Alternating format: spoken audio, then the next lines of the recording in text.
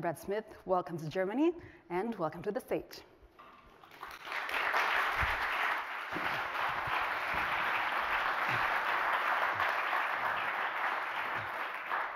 First, I want to say it's great to be here. I've been here many times, over many years. This facility opened in 2013, 9 years ago. But this is the first event we've had here since the onset of COVID. So we went 2 years without having people here. I was last here in February of 2020. And I feel like we're all sort of coming out of what I would call a bit of a COVID cocoon. We've had to work from home. We couldn't travel as much. And so now suddenly we have the opportunity to go places. We all get to decide where to go and how to interact. And this is a new hybrid event. So thanks to those of you in the room and thanks to those of you who are watching somewhere else remotely. So much has happened when you think about climate over the past 2 years. It's really almost astonishing to me.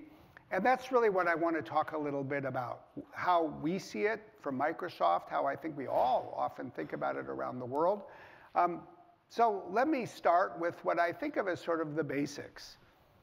Look, we all know that the world faces a climate crisis, but I think it's good to remind ourselves that in so many ways the climate crisis is inextricably connected to what is fundamentally an energy challenge. It's an energy challenge that is of profound importance to the world because in so many ways the world runs on energy. You know, that is almost the indispensable ingredient for every aspect of modern civilization as we know it. And it's worth just reminding ourselves of this. If you look at the last century, we've experienced unprecedented economic growth. But it's been driven by energy use. We need to keep that in mind. In fact, you see the correlation between economic growth and energy use. And to be honest, at least as we look at it, it's really not possible to think that we can continue to substantially grow the economy or prosperity without growing energy use as well. But that also defines the problem that we have. We have a big carbon problem. We're producing 53 gigatons of carbon every year on planet Earth. And as we all know, that carbon is what is in effect driving up temperature to a degree, a level that the planet, that humanity at least on the planet cannot afford. So the fundamental challenge we have to meet when you put those things together is actually very simple and straightforward, at least to describe. We need to break the link between energy and carbon. We are going to need more energy, but we need to cut the amount of carbon that is being emitted from the energy we produce and use.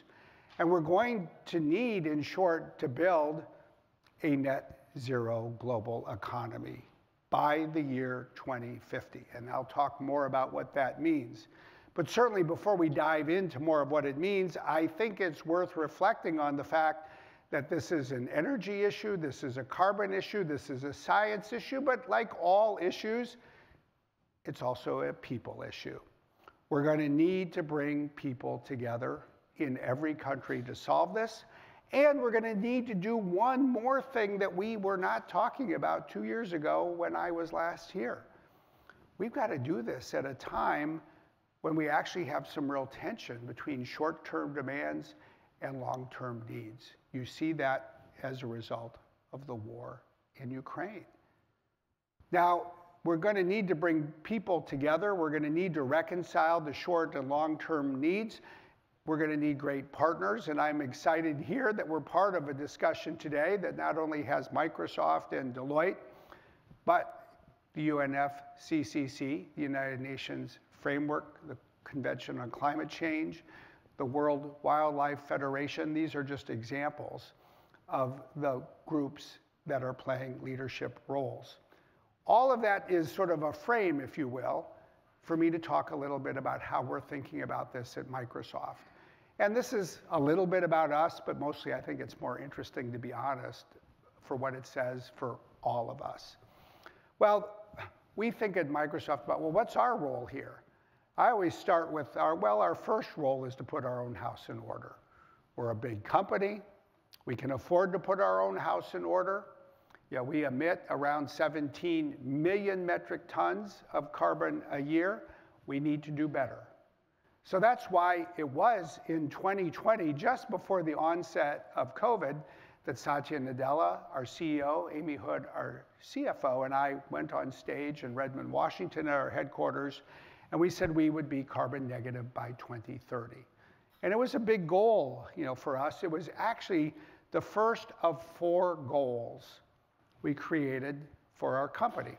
We basically said by 2030 we want to be carbon negative, we want to be water positive, we want to be zero waste, and we want to take steps to address the biodiversity needs of the planet. And I'll talk today really about carbon negative, but we have strong programs moving forward in all 4 of these areas. When I think about carbon or think about climate, it really is 3 things we've said. The first is carbon negative. What does that mean? Well, it means that by 2030, we need to cut our emissions by more than half. And then we need to be removing from the environment more carbon than we're emitting. And I'll talk more about what that means.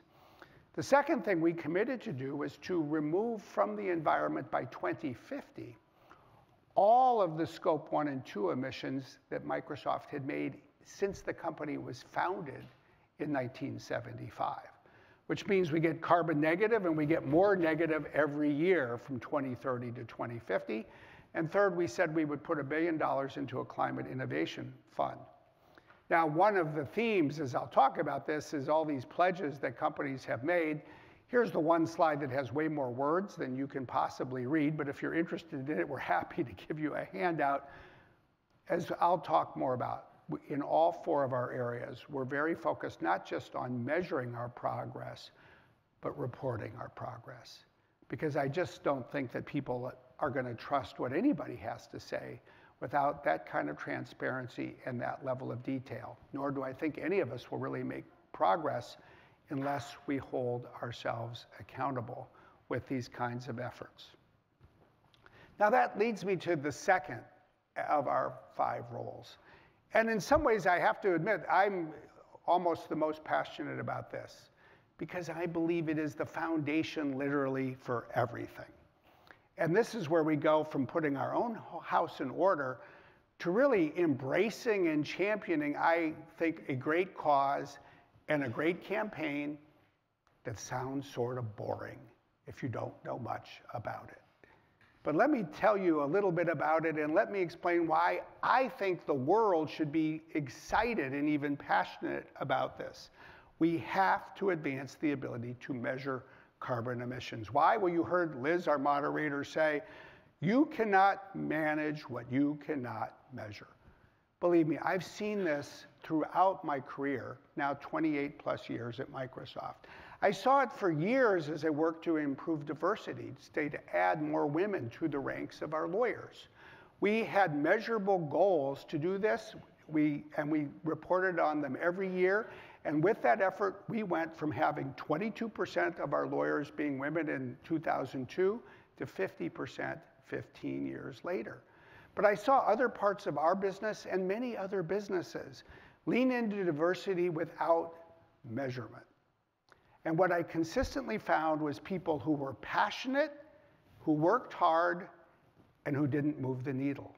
Because if you don't have measurement, you always think that you're making progress because you care so much and work so hard.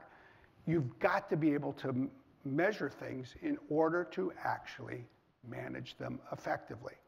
Now, if you look across our industry, the first thing I want to do is say there's a lot of good work being done across our industry, including by our competitors. Amazon's pledge, Google's pledge, Apple's pledge, Meta's pledge. In fact, you look around the economy as a whole, there are now 1,500 companies in the global economy that have made pledges. That's good for everybody. But it's also a challenge, because pledges will not save the world. Only progress will. And so what we really need to do is move from these carbon pledges to carbon progress. Well, what does that mean? Well, it takes us back to basics. Yeah, we all talk about net zero, but I ask, when is net zero not net zero? Well, it's not net zero when in fact we're all using the same words but speaking a different language. We need to speak the same language. We see this all the time in the modern world in which we live. You know, people use these words, but if you actually listen, even among English speakers in different countries, people use the same word to mean different things. We're not going to get the planet protected the way it needs, the way humanity needs, unless we start to speak the same carbon language and stop using different words or even the same words to mean different things. And we've got to put this in the context of what I also call the 4 R's. At the end of the day, what we really need to do is get everybody on board and working together in an effective manner to record emissions, to report them, to reduce them, and then to remove some carbon as well.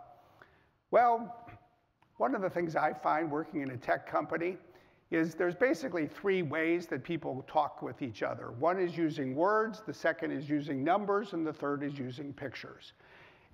If you think about Microsoft, that makes sense. We have Word, we have Excel, we have PowerPoint. Of course, what we really need to do, as you can now do with our products, is combine these things. But the key to getting the words right, it turns out, is getting the numbers right. It's fascinating. So you can't get people speaking the same language until you get a common understanding of carbon math. And I know that most of you are probably familiar with this already, but I think it is worth taking 30 seconds just to remind ourselves that carbon math starts with defining and then dividing carbon emissions into 3 categories. There's scope 1, the carbon we directly emit. If you drive an automobile that's powered by gasoline or diesel, then that's part of your scope 1 emissions. You emit it directly. Then there's scope 2. That's the carbon that is emitted for all the electricity that you use. So if the electricity into your apartment or flat is coming from a coal-fired power plant or from LNG, yeah, that emits carbon that is part of your scope 2 emissions. And then there's this concept called scope 3, which for almost everybody is the biggest. It's the most complicated. On many days, it's the most confusing. It really has 2 parts. The first is all the carbon that is emitted in your supply chain. If you're a company like that, Microsoft, that may be the concrete and the steel that's going into this building that we're renting. But for all of us, we have scope 3 emissions. Every time you buy a product in the grocery store, there may have been carbon emitted for the creation of that product. That's part of your scope 3 emissions. If you're in a business like Microsoft or any kind of business, you have the other half of scope 3. This is the carbon that's emitted when people use your product. Well, it turns out laptops, phones, Xboxes, they all run on electricity. The more electricity they consume, the more carbon they're likely to emit. But of course, that's also a reflection of the grid. It may emit no carbon if the electricity that's being used comes from renewable energy, but it may be very different if the source of energy in a particular location is different. That just shows you how all of these things need to come together. We all need to understand the basic carbon math. But then we need to go from that carbon math to what I call carbon accounting. And here, again, the concepts can be very complicated, but can also be made pretty straightforward. Like all accounting that we know, it's like a ledger. There's 2 parts to the ledger. On the one side are what we emit. Think about it like what you see on many financial statements. But there's our emissions. There's the scope 1, the scope 2, the scope 3. You add it up, you know your total emissions. Now on the other side is your removal. And that is nature-based removal or tech-based removal. But you can add up how much removal you have. But the key thing here, at least the way we think about it, is that what we're talking about here is carbon removed, not emissions avoided. What's the difference? Well, when Microsoft makes a purchase, as we do, we're the largest purchaser on the planet of carbon removal. That may say plant a tree that wasn't there, or use technology like direct air capture to remove carbon from the environment and put it deep underground where it needs to stay for a very, very long time, ideally thousands of years. That's real carbon removed. What's carbon avoided? Well, I can go today and I may say, you know what? There's Carol Ann Brown. She's my chief of staff. She has a tree in her front yard. Carol Ann, I will pay you not to cut down the tree. That also happens a lot. Every time a tree stays in the ground and isn't cut down is a good day for planet Earth. But what did I just do? I offered her money to do nothing. I'll give you money if you just keep that tree growing. Guess what? That means that we've avoided some emissions, but we haven't actually removed anything. We haven't even done anything. And what we all know is that we're not going to solve the climate crisis by doing nothing. We'll only solve it by doing something. And that's why the right side of the ledger is about removal, not avoidances. Now you put these things together, and what does net zero mean? It's an arithmetic equation. When the left side and the right side are the same, you're at net zero. Now, to put those in concrete terms, when you looked at 2020, the world had about 53 gigatons of emissions on the left and about 0 of removal on the right. So by 2050, we've got to get net zero to 0. What that probably means is that 53 needs to come down to 15 or 10 or less. It won't get down to 0 in all probability, which means we've got to get that number on the right up to 5 or 10 or 15 if we're going to achieve a net zero goal. So now we've gone from math to accounting. Then we've got to make the leap to the next step. Now we need standards for accounting. In other words, we all need to count the same way. If you're accounting one way and you're accounting a different way, then we're just going to be very confused. So we've got to move to standard accounting, and then that will be the basis for effective measurement. Does that sound hard? Well, it should, because it is. But I think that there's cause for optimism for one specific reason. We live in a world that has figured out how to do this for money, for financial controls. It's great that Deloitte is here. It's what they do. It's what big accounting firms do. It's what they do when they audit their customers, their companies. It means that we all have financial controls that speak the same language. And it's why people actually are confident when they read companies' quarterly reports. No one walks down the street after a company puts out its quarterly reports and says, is that true? Because everybody knows it's audited, it's regulated, and it's standardized. And you know what else it is? It's transparent. And so we need effective measurement that's transparent, which is one of the other aspects of this cause. It's why we're part of the business coalition that is working on this business ambition to try to keep temperature rises to 1.5 degrees centigrade. But the other thing that we're so passionate about, one of the things we've been working on during the last 2 years of COVID, was launched earlier this year. We call it the Carbon Call. It's a carbon call that is designed to bring together businesses and NGOs and governments to work on the problem I've just described. That gets people to say, you know what, we'll help develop this. We'll work with the UN and international standards organizations, as you'll hear about today. We're committed to developing standardized accounting for carbon, and we're committed to reducing our emissions, and we're committed to being transparent. So at the end of the day, the foundation for everything, I would argue, is about carbon math, carbon accounting, and carbon measurement.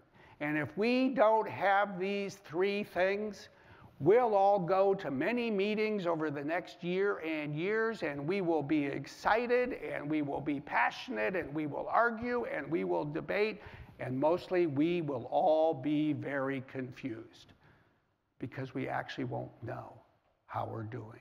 So we have to get this right. Now that brings me to the third thing we're trying to do as a company, which is move from the ability to account for carbon to the ability to automate it. Why?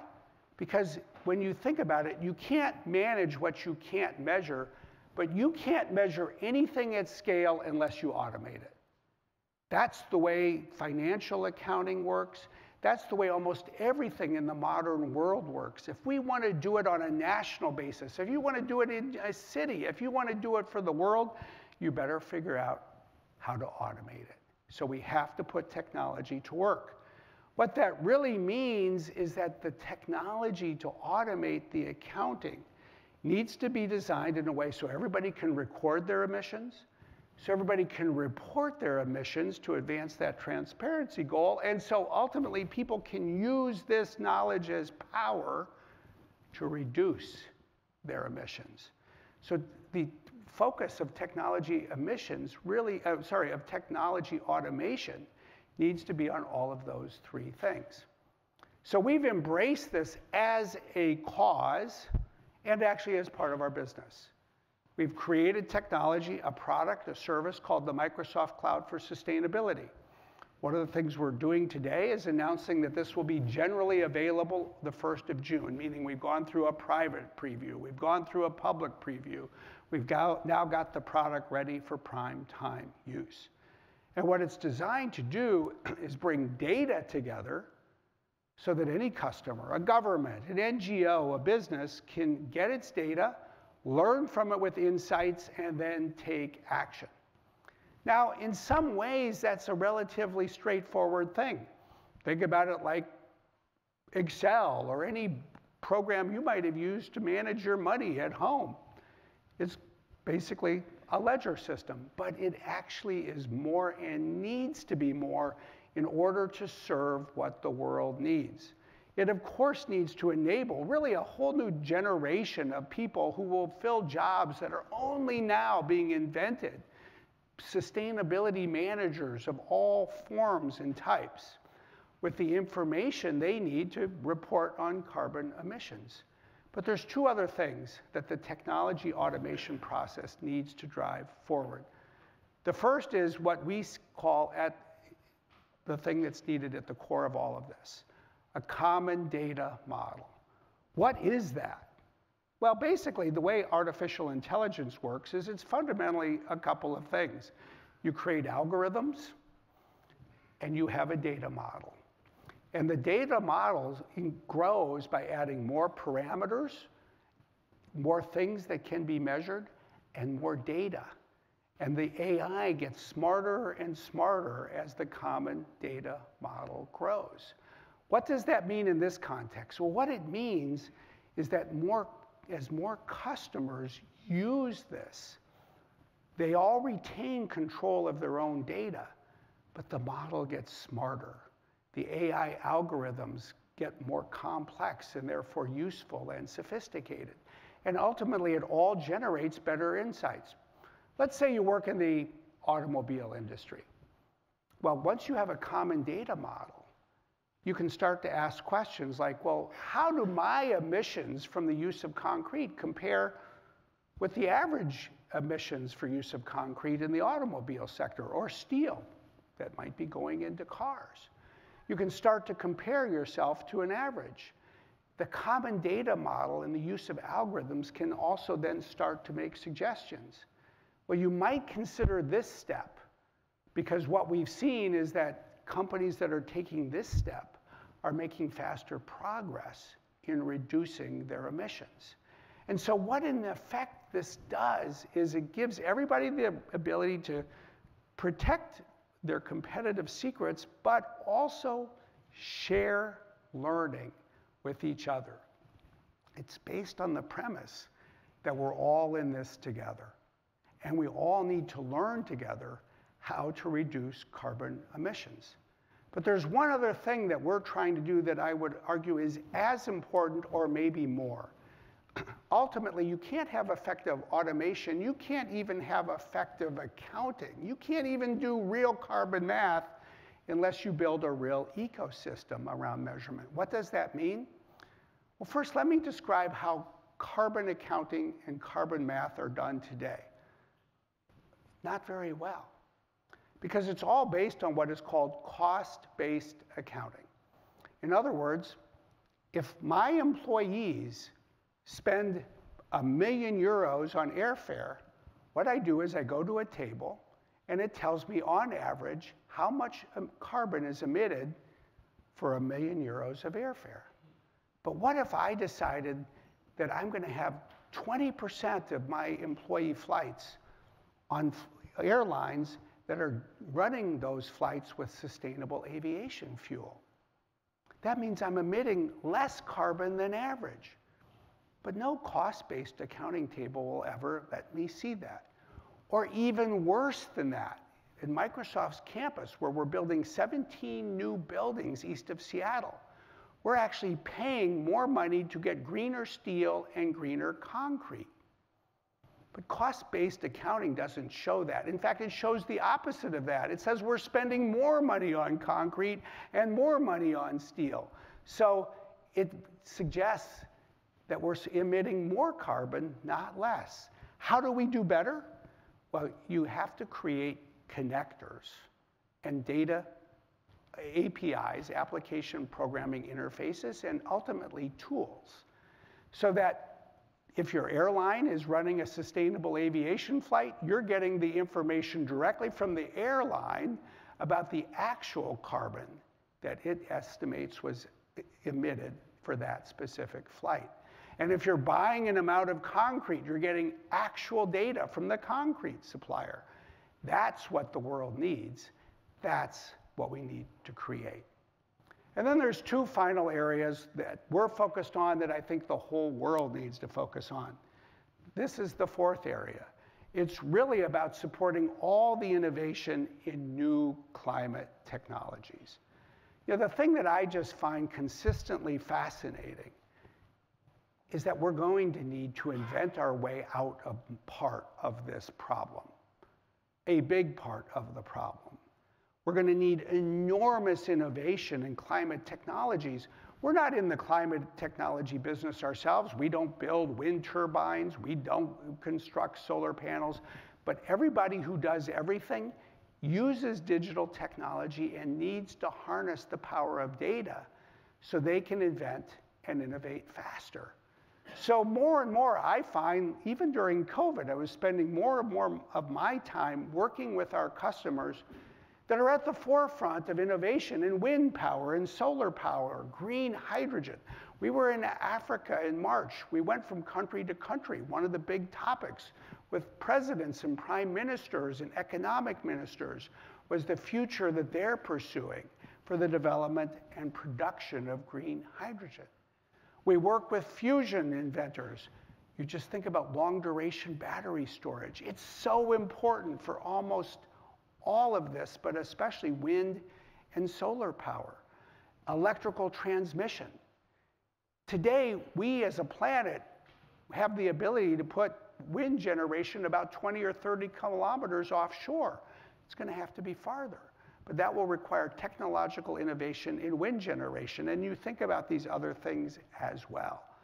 This is the future. And we, I believe, should be optimistic about the advances that great companies are going to be bringing to life. And we're helping as well. I mean, first and foremost, we work with these companies and provide the digital technology they need. But in addition, we launched a $1 billion climate innovation fund that focuses on investing in these advances. And we also have made a $100 million philanthropic contribution to Bill Gates' breakthrough energy effort, which includes work by the European Commission, as well as companies from around the world focused on early stage technologies, technologies that are so early they're not really able yet to attract capital on market-based rates, but they need money to get going. And then the last thing I'll just say is we're trying increasingly to use our voice to support the public policies needed to address climate change, with 4 big areas in particular. One is public policies that will create more renewable energy. We can't even achieve our own goals unless we get public policy support that will bring more renewable energy to life. But second, we need to modernize the grid.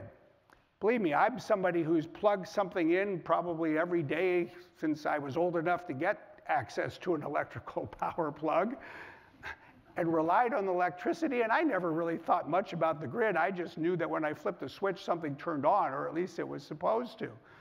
Today, we have to modernize electrical grids around the world, to more efficiently move green electrons from where they're generated to where they need to go.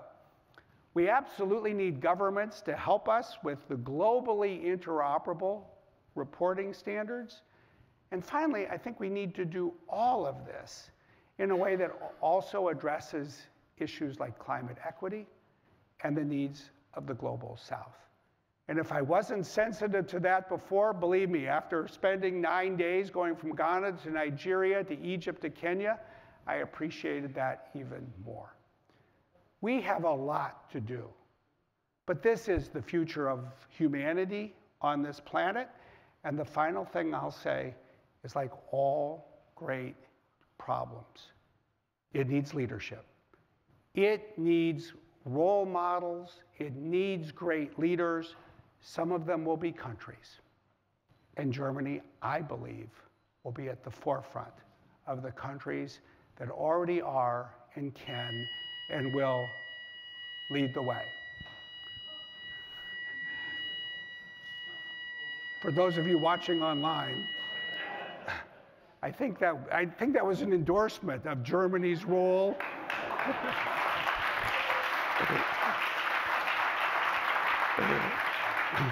But I'll just say in closing, we hope to do our part too. I mean, we are committed, we are passionate, we're focused, we're transparent, we're going to learn from our mistakes, and we'll share that learning with you. But we're committed to getting this right because we really don't have any other choice. So thank you very much. On to the next part.